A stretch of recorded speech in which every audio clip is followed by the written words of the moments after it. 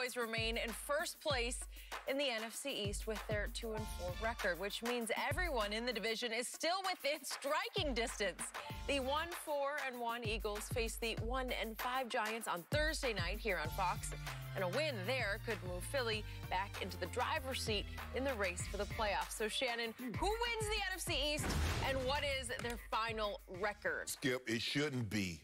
There are 6 teams that have the exact same record or better than the entire division of the NFC East. Correct. That shouldn't happen 6 weeks into a regular season where one team has as many victories as an entire division.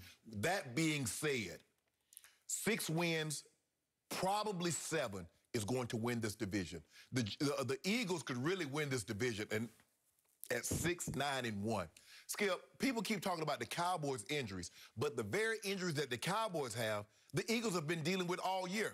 They played the lion's share of this season without their 3 best wide receivers. Now Zach Ertz is gone down. Miles Sanders is out of the ballgame. Lane Johnson is out.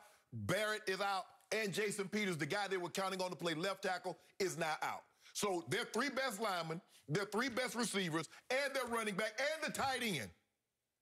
Can you imagine, just imagine, say, you know what, the next 2 weeks, Andy Dalton, you're going to be without CD, Gallup, Zeke, and Amari, and the offensive line, and you're not getting Zach Martin back.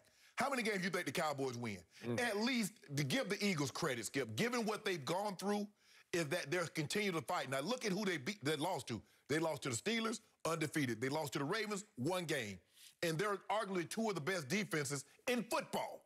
And they put 26, 27 on Pittsburgh, and I think they had, 28 on Baltimore. Not bad. But given where they are in the state of this division, with the quarterback play, Skip, I don't see how anybody gets to be 500 in this division. So I'm going to say the Eagles win the division at 6-9-1 or 6-9-1. Because I'm looking at their schedule, Skip, and they got to win these next 2 games. They got to beat the Giants. And the Cowboys. And the Cowboys, yes. That's on Sunday night. Yes. So you got Thursday night, Sunday night. So you get a nice little break to heal up. Hopefully they can get Sanders back. In that time, it says Zach Ertz is going to be gone for about 3 or 4 weeks. They're supposed to get D-Jack back. I don't know. I think he's going to play Thursday. That's what they said. They're supposed to get him back. I don't know about Alshon, and I don't know when Reagor's coming back.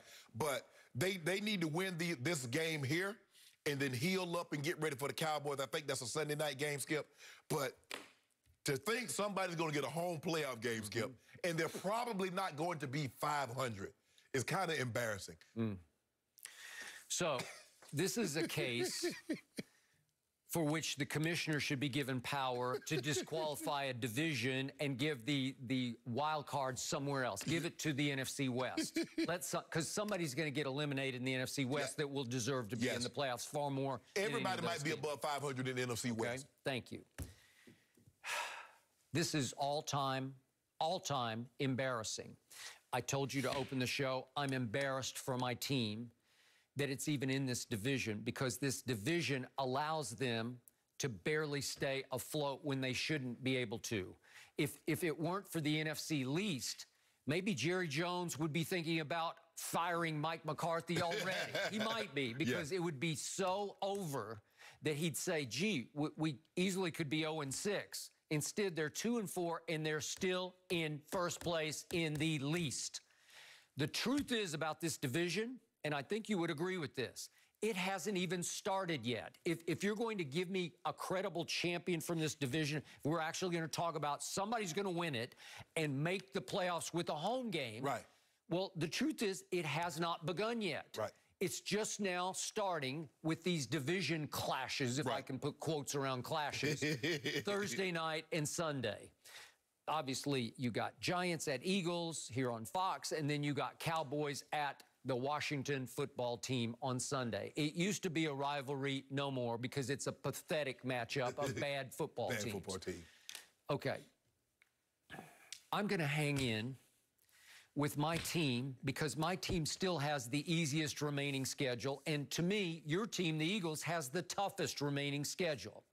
I believe in my heart of hearts that right here, right now, your team is still a little bit better than my team because your defense is a lot better than my defense. I agree. I still have my 3 wide receivers healthy, so that means I always have some kind of chance. and we're going to talk more about Andy Dalton later. But the only silver lining for me last night was Andy Dalton got the equivalent of extended preseason action in a blowout. All that happened was he got to actually, against a decent defense, he actually got a bunch of reps in the blowout where he's trying to figure out, oh, Gallup does that. Or, oh, Amari likes that route a lot. And I got a sense that we're on a good wavelength on this route. So he's smart enough, he's been around enough that maybe he started to figure some things out last night. So maybe it wasn't all for naught. Okay.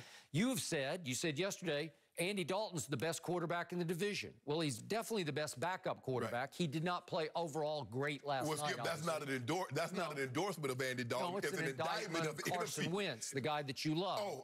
And Danny Dimes and Haskins or Allen or whomever else may be the quarterback in that division. So I'm going to say it again. I am not writing off the New York Football Giants. I'm not, because they still have a decent football team given the lack of competition in this division. Right. So it will not surprise me if they make a run. And by the way, they're only a game out of first as we sit right now, right? Look, consider they got one win and the team that's leading the division has two. I got it.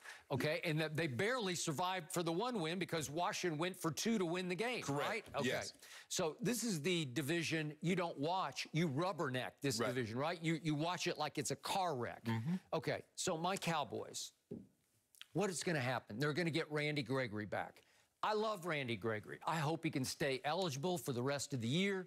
He's had all kinds of issues with substance abuse in his career, and he's been suspended multiple times, but he is back. And they said he's practicing at a high level. He can really rush the passer off the edge. So it'll give him another weapon, more depth in the pass rush. Okay? Early on last night, I saw more flashes, signs of life from my defense. I think it could be a decent defense, but the numbers right now are historically bad. Well, Skip, in order for them to be decent, they're going to have to be historically good. Okay. As bad as they've been over the first 6 games, they're going to have to be historically great just in order to get to be average. Okay, I got it. But I look down the stretch at your schedule, the Eagles, and obviously it's more going to come down. Yours. Well, it just is because they have the easier games now. They get the Giants, Cowboys at home, and then they go to the Giants. Yes. Okay, fine. And then here we go. At Cleveland. I don't think that's a gimme. No. You never know about the Browns, but I don't think it's a gimme. Then it's Seahawks on Monday night at home, at Green Bay, Saints at home, at Kyler, and then at Cowboys to end it. Well, that's where it's so difficult because they won the division. They got the 3 division winners. They got the Saints, they got Green Bay, Seattle, all in consecutive weeks. Okay, and it could come down to the season ender at Jerry World. Well, last year it came down to the game that was at Philly, and my team lost 17-9. Dak had a bum shoulder. He couldn't practice that week. He wasn't very good in the game. He missed Tavon Austin with a pass that could have at least tied the game, set him up to go for 2 and tie, force overtime. But I'm looking at this one that maybe the Cowboys could be good enough by the last game to win it and get to 7 wins. That's what it's going to take. I got 7 and 9 for Dallas. I still believe that they could steal this division and actually win the right to get blown out at home in a playoff game, because that's what would happen. Because you still have Pittsburgh, you still have Baltimore, you still have San Francisco on your schedule. I think the thing is, for the most important, you guys are going to have to win these next 2 games, although they're on the road. You're going to really need to beat Washington and Philly, Skip. You're gonna have to because you got Washington. Because you got Pittsburgh, and Pittsburgh looks really. Now you think your quarterback was under duress. That's one thing the Steelers do. They get after your quarterback. They do. Keith Butler will dial up pressure. Bud Dupree. I can already tell you that's a big L, and I might not even watch that game because that could be 40-10. Your backup might get the opportunity to play in that game because they're going to be coming off the edge. Yeah. I just don't see a scenario where someone is 500 and win this division. Someone can get to 7. Someone's going to be 7 and 9 and win this division. I still got the Eagles finishing 5-10 and 1, and I don't think that's good enough. It might be. I don't know. Skip, there ain't no way. The commissioner got to get the NFC East. You're not going anywhere. If somebody wins the division at 5-10 and 1, no, you can't go. No. Well, guess what? No. They will. Get out. No. They should be banned. Like you said, the commissioner should have certain powers to say, you know what? Somebody in the NFC West, you're 9 and 7. You're going to represent the NFC because we can't have this. Okay. So you are still sticking barely with the Eagles? I'm barely sticking with them.